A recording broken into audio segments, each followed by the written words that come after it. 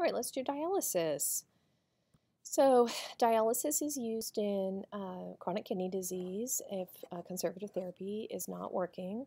And so, dialysis is really just think about it as a Brita water filter, okay? So, instead of the filter working inside our body, i.e., the kidneys, the dialysis is working outside of the body. So, if you want the technical term, technical definition, movement of fluid molecules across a semi-permeable membrane from one compartment to another. It's used to correct fluid electrolyte imbalances, to remove waste products. It can be used to treat drug overdoses. And so if anybody's had a chance, I don't know if anybody when they were in their peritoneal rotation got to see the dialysis of the AV shunts being placed in the arms. If you were, you can share in class. And if you weren't, maybe you'll get to see it in clinical. So there are two methods of dialysis. There's peritoneal dialysis and hemodialysis. And so this is when the patient's uremia can no longer be adequately managed conservatively, or the glomerular filtration rate is less than 15, which means that the body just cannot, that filter is just too packed and no longer working. So you got to get that Brita water filter externally out, and the blood goes in it and filters out the excrement, the waste, and then goes back into the body all clean. So general principles of dialysis, it's the movement of solutes, osmosis, the movement of fluid, and ultrafiltration, water and fluid removal. Peritoneal dialysis, there's a great picture in your book on page 1085, 1085 to 1087, but it is where the catheter is going. So your peritoneum is acting as a filter.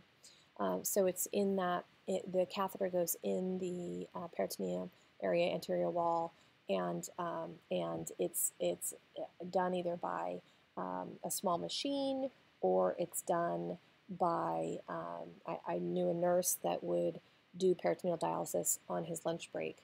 And he'd go in and he would stand and eat at the sink while he was doing his dialysis, and he would the dialysis solution would go in, and then he'd have a drain bag. So that one really worked more like a return flow enema, if you will, or just simply by gravity.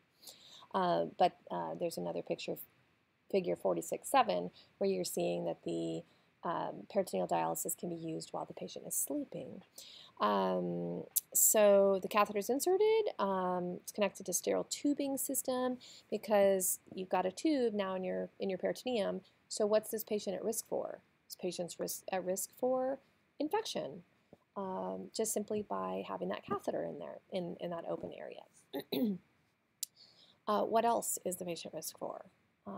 We've got fluid volume. The patient could be at risk for hypovolemia, right?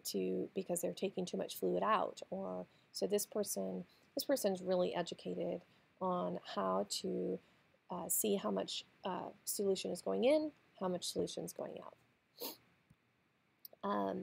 So after the catheter is inserted, there's a waiting period of up to 2 weeks, and then then the patient may be using it. Here's a picture of what it might look like. Oh, here's the picture I was telling you about on 46.7 on the 10th edition. So what are some other complications? Peritonitis, inflammation of the peritoneal area.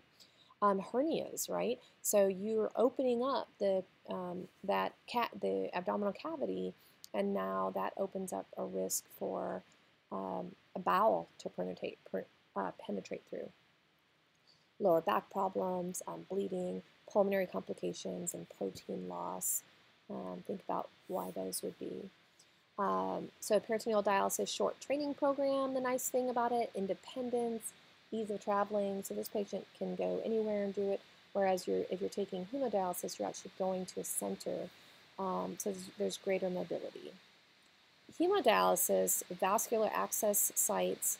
So these are these fistulas and grafts that are in the arm, and here's a picture of how they do this. You have the vascular access, and then you have the AV fistula, and then now this is a nursing implication for you all. If a patient uses one arm for hemodialysis, you are not taking blood pressures or drawing blood or inserting an IV in that arm. This is an example of the vascular access catheter. So this blood is going, and the gauge is pretty big because this is blood going in and out in solution. So that's kind of cool. So you can see that. Oops. Then you also have some vascular access. So this would be the person who has, who it might be a little bit more temporary. Maybe the older patient who needs or the drug overdose patient. So this is just like the central line where they're taking the blood out and putting the blood back in. 2 needles placed in a fistular graft. The blood is returned from the dialyzer to patient through the second needle or blue catheter. You don't have to know those little details. Heparin is used for an anticoagulation. We don't want that line to be compromised. So if you have a chance, if you have a patient that's on dialysis and you get a chance to, they won't be dialyzed on the med-surg unit. They will physically go down to dialysis. If you have the chance to see that for 15-20 minutes, please make sure you do that in your clinical rotation. But during the treatment, you want to be alert to changes in condition, and you're performing vital signs every 30 to 60 minutes because you want to make sure that that patient isn't getting hypovolemic or hypotensive. Those are some of the complications. Also muscle cramps, loss of blood, hepatitis.